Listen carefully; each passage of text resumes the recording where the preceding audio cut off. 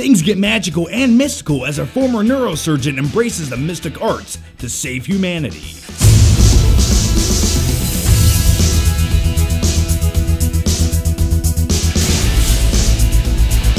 Hey there guys, how are you? So welcome to the movie review of Doctor Strange. And you guys know one of my favorite sayings of all time is, it's going to get a little bit magical and it's going to get a little bit mystical. And if ever that saying applied to a movie, Doctor Strange is that movie. And also, I wanted to let you know that this review is brought to you by D-Box, who is the world leader in immersive cinematic motion seating. Whenever something action-packed happens in the movie, you feel it in the chair. And speaking of D-Box, I actually drove 3 hours to attend a special screening of Doctor Strange in D-Box because I didn't just want to watch the movie, I wanted to feel the movie. So if you guys want to hear about my experience of watching this movie in D-Box, stay tuned until after the video. And along with that, I'm gonna let you guys know how you can participate with D-Box Labs and win free Amazon gift cards. Yeah, so win free shit. Stay tuned until after the video. This movie stars Benedict Cumberbatch, who plays Doctor Strange, and by the way, on a quick side note, he makes a way better Doctor Strange than he did Khan. I'm just saying. And early on in the movie, he suffers a brutal injury that leaves him with a debilitating injury, and then he sets out on a journey to heal himself. Now, as far as Benedict Cumberbatch as Doctor Strange,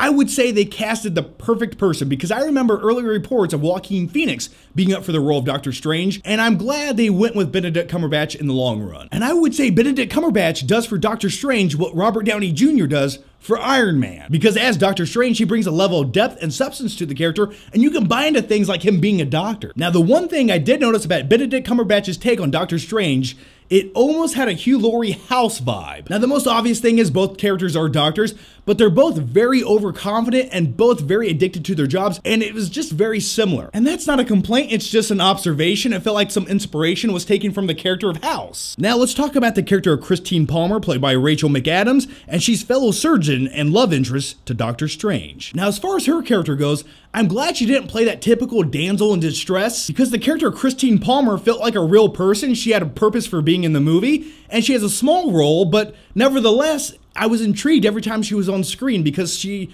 felt like she was doing something relevant. Now, let's talk about the style and tone of this flick. Now, it's blatantly obvious the movie's visuals were strongly influenced by a few Christopher Nolan films. And is there anything wrong with that? No, because what this movie does is it takes some really cool pre-established visual styles and expands on them. For example, you have Doctor Strange who gives up everything. He leaves out for a foreign land to find answers and a way to heal himself. And for me, that was very reminiscent to Bruce Wayne's journey in Batman Begins, where he leaves everything behind to go join the League of Shadows.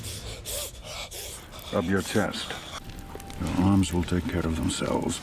I love that line. This is one of those movies where anything that can happen will happen, and a lot of the action scenes were very reminiscent to other movies like Inception or The Matrix. Now, this movie is one big origin story. It tells how one man went from being a doctor to a mystical and magical badass, and I love things like that. And in the realm of movie logic, making things make sense pertaining to the story, I felt like this movie did a really good job of explaining things and making things make sense. This is why Doctor Strange can do this, and this is why he can't do that. Now, I do have some negatives with the movie, but before I get into those, I first wanted to quickly mention Ejiofor.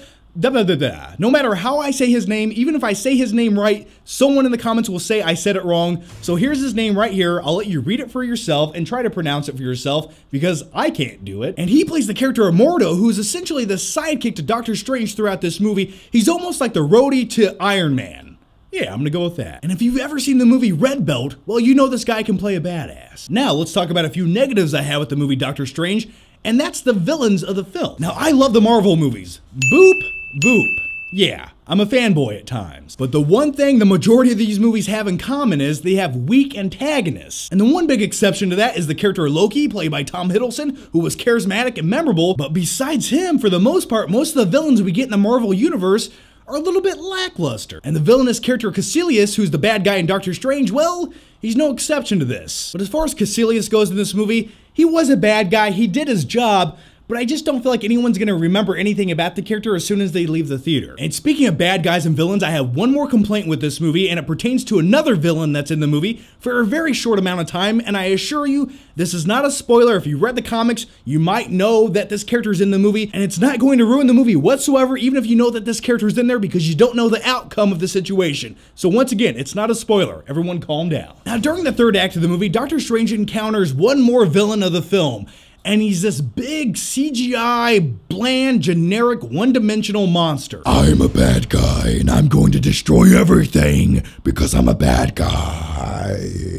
Yeah, it goes something like that. It was just so shoehorned in there, and it felt so CGI'd. It took me right out of the movie, and it reminded me of another movie that came out in 1997. Here it is. It felt like a very overly heavy-handed CGI sequence, and in all fairness to Doctor Strange, the effects look way better than this shit right here. But I'm just saying it reminded me of that. Now, here are my final flicking thoughts on Doctor Strange.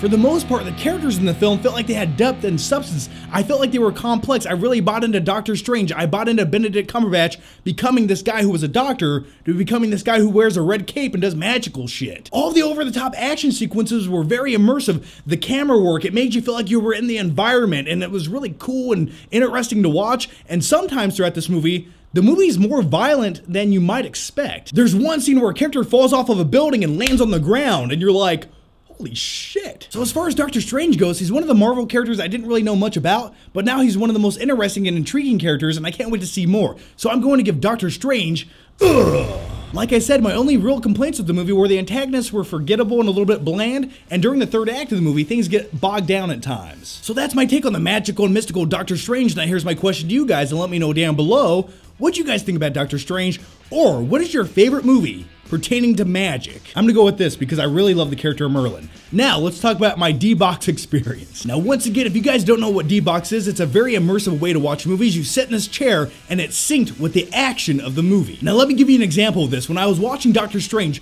there's a car accident scene where Doctor Strange drives off of a cliff, and when I was sitting in my D-Box chair, it was shaking like this, my head hit the ground, and I felt like I was in the car with Doctor Strange. And then I woke up 5 hours later and my hands were crushed. And the coolest thing is, if you guys want to enhance the movie watching experience, you can become part of their research and design process by joining the D-Box Labs online community. So yeah, if you guys want to make the movie watching experience better and more immersive, they want to know your thoughts, your opinions, click the link down below and answer a few quick questions and be entered in for a chance to win $250 Amazon gift cards. Free stuff! And at the end of the questionnaire, you'll be invited to join D-Box Lab's online research community where you can participate in live forums and discussions. And just by participating, you guys will be entered into $500 Amazon gift cards and free tickets to D-Box movies. So yeah, free stuff, talking about movies, giving your thoughts, making movies better. It's like, why not? But anyway, guys, like I said, links are down below. Give your thoughts on movies, give your thoughts on D-Box, and really help them enhance the movie watching experience. Thanks for watching as always, guys, and if you haven't already, make sure you subscribe. That way, I can see you next time.